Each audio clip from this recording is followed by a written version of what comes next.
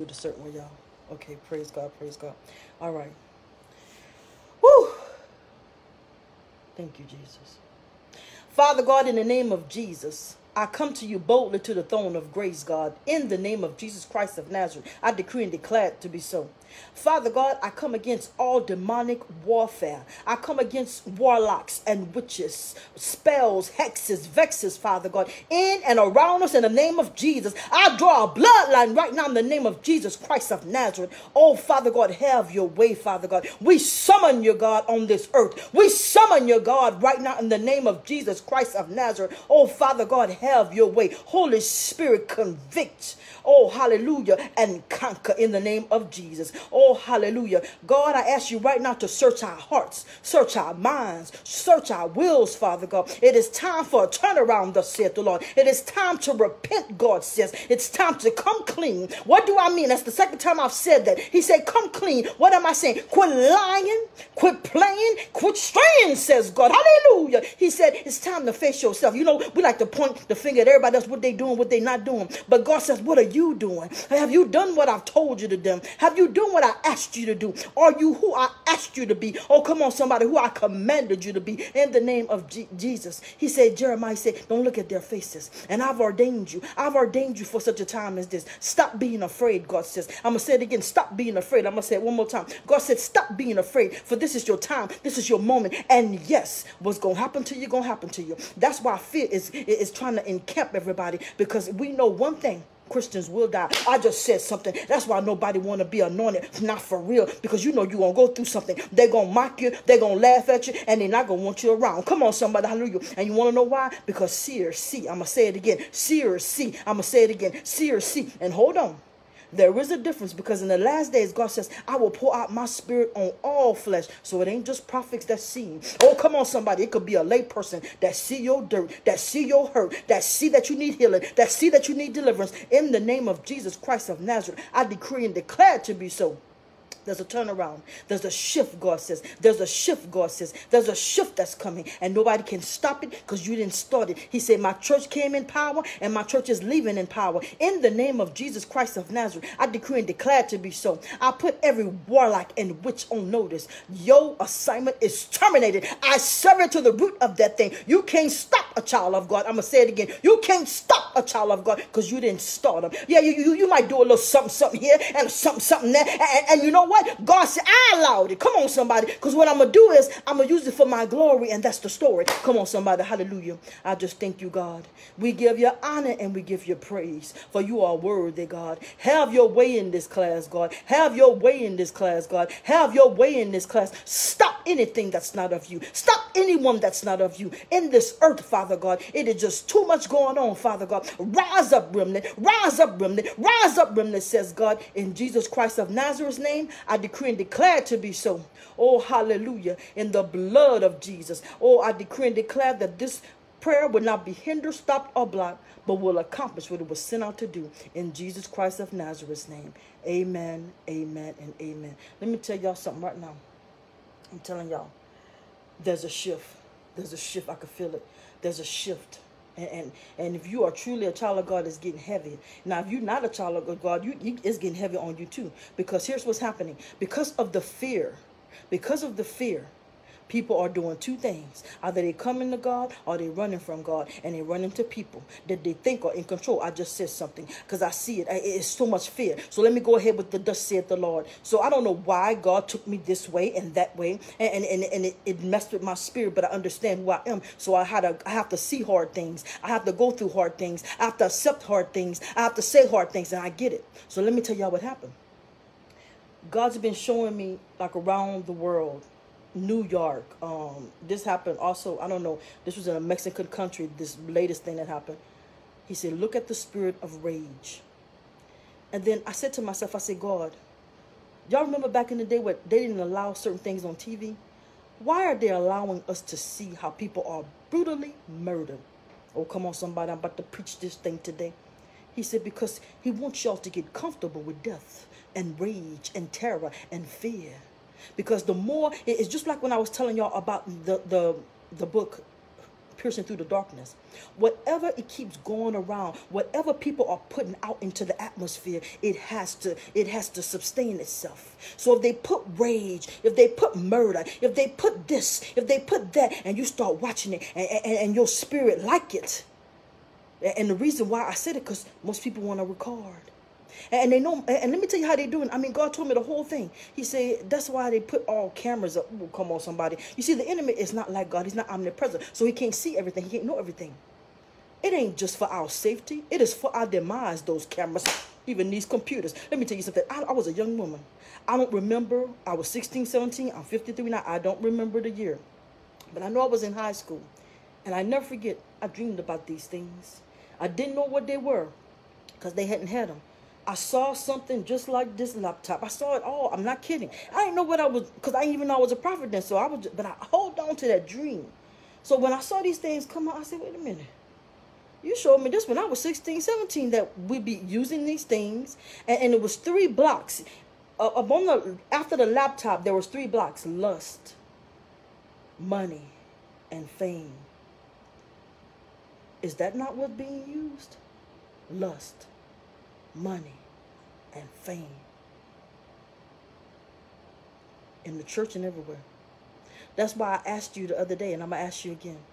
And I've been doing it too. And I had to, the Bible says that when David found out some truths in his life, that he abhorred himself. Abhorred means that's such a sad thing. I dare you to go around your home.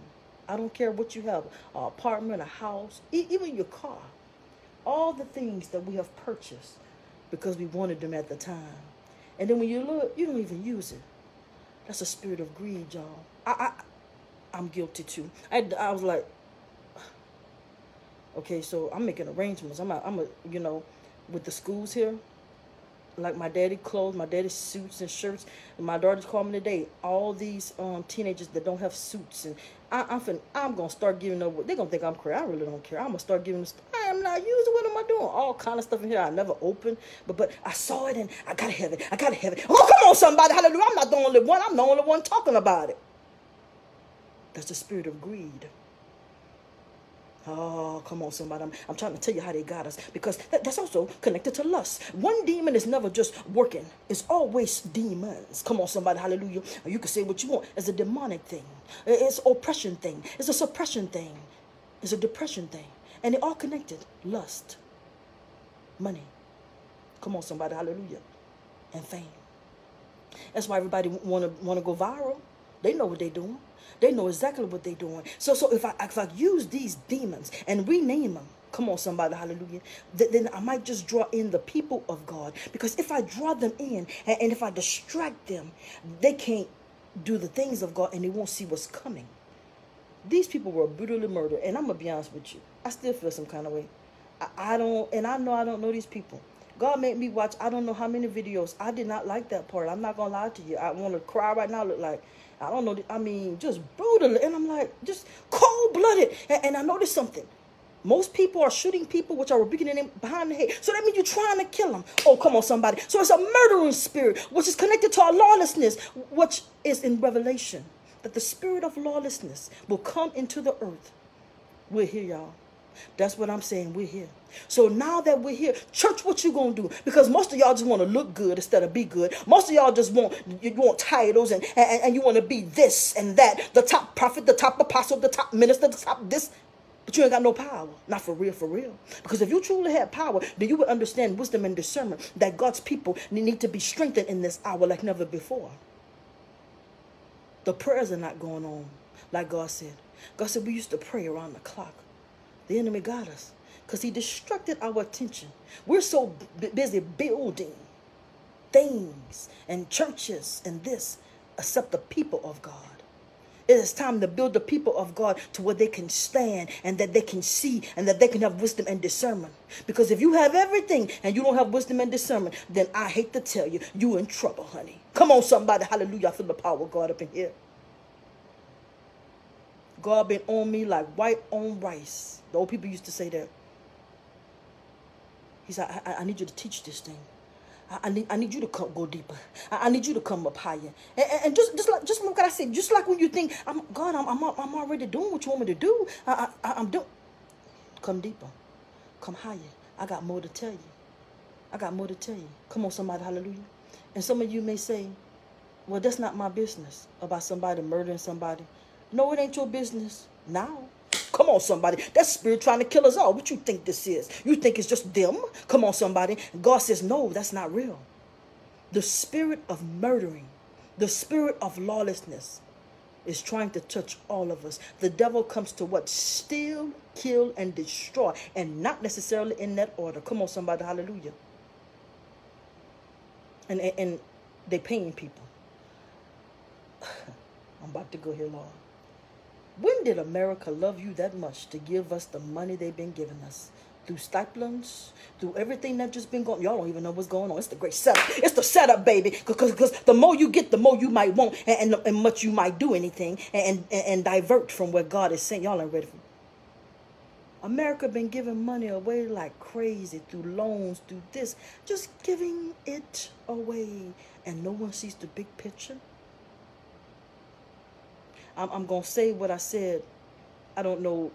I think this what got me, one of the things that got me in trouble and on that list. And that's fine. What list I'm talking about? Y'all know what list I'm talking about. Why these people watch me, why they do what they do. That list. The real list.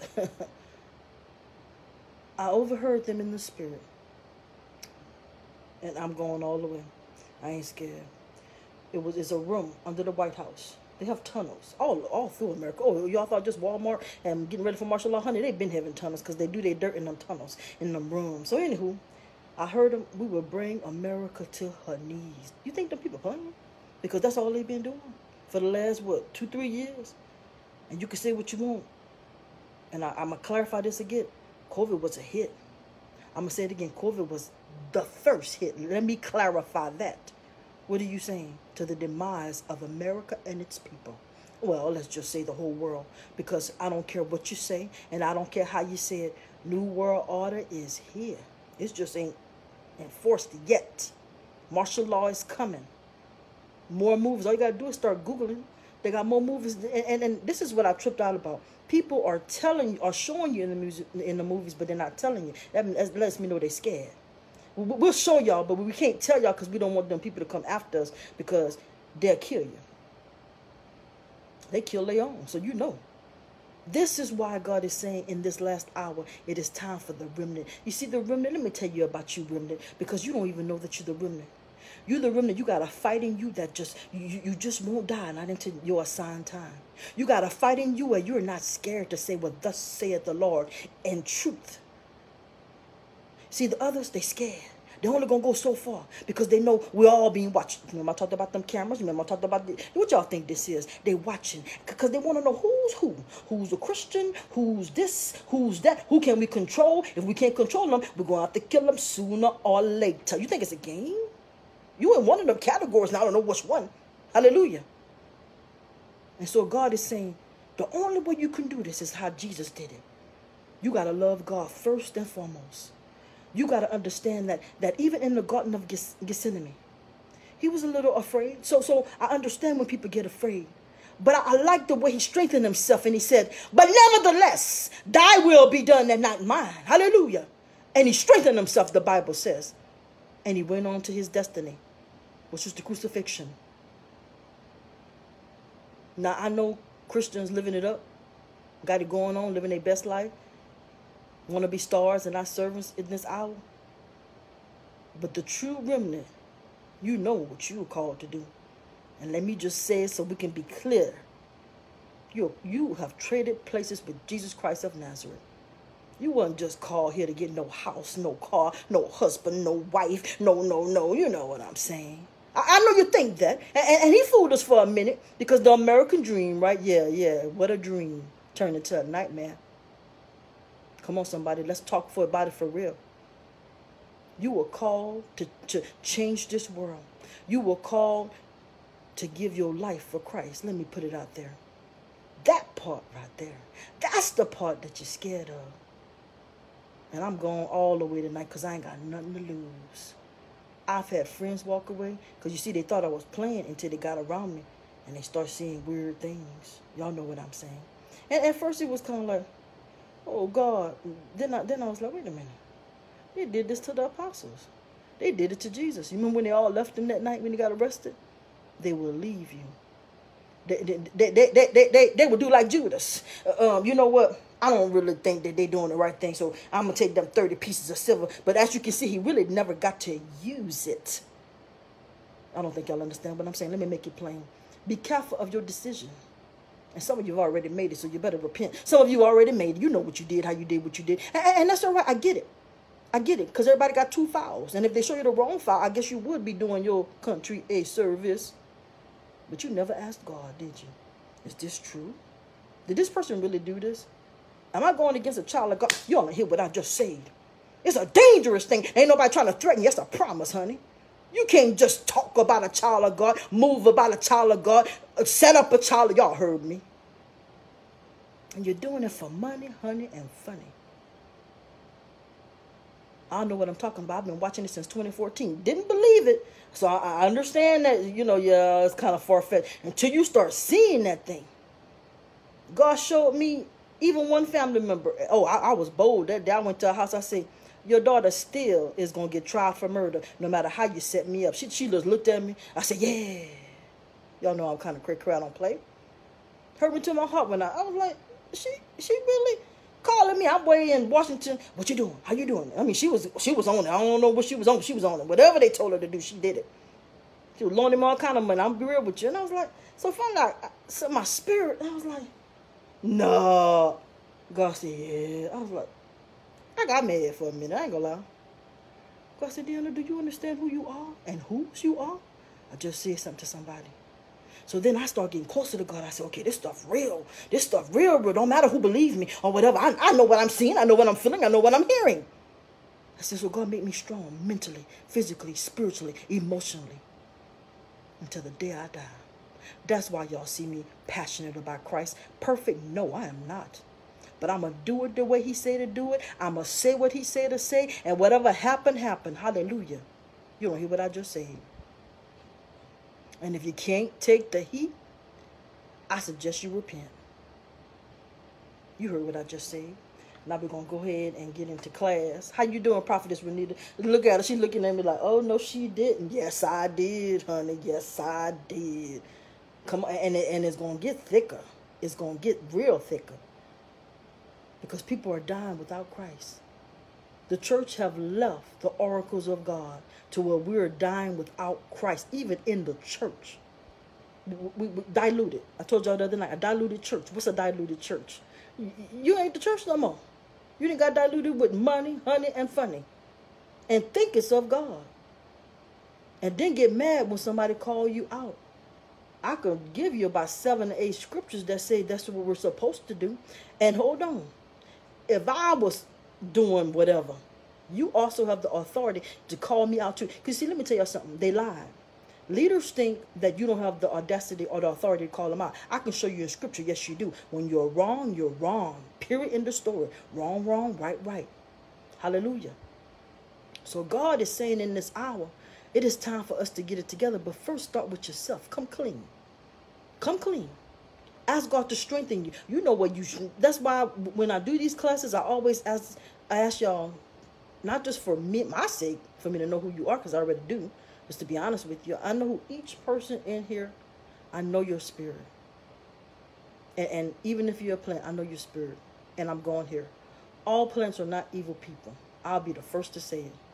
You just didn't ask God about your assignment because you're trying to get that next level. You know what I'm saying? So you're not an evil person. You're just doing what you think to do. But it's going to cost you in the end. If you did not, let me tell y'all something.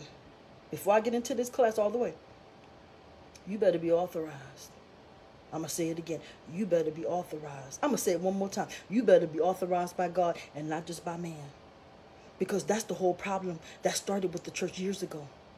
We started allowing men to authorize us to do things that God did not authorize. And because they had statue and they were men of statue, we went along with it. Oh, well, they must be God. And we didn't even ask God. And that's why the church is in a secular way it is today. To where if you call out sin, and I know what I'm talking about because it's happened to me about 3 or 4 times. It's probably going to happen again because I'm going to start doing it again. when we point out sin, oh, you're judging. You dang gonna skip it. Sure is, because that person is leading people to hell. So what you talking about, partner? Oh yeah, let's get street for real. I'm not supposed to say nothing, and they leading people to hell. God says the blood will be on your hand if you don't say nothing. I mean, since we go on scripture, right? Oh, come on, somebody, hallelujah. I know it's been tight lately, and the reason why it's been tight lately, because just what I say, people are dying without God, and God is tired of it. What did we come to earth for real? Hallelujah. What did we come to earth for real? Do you know your assignment? Have you asked God your assignment? I'm talking about your real one, by the way. I'm not talking about your man-made one, because I've had a couple of man-made ones too that I really thought it was God. I really did.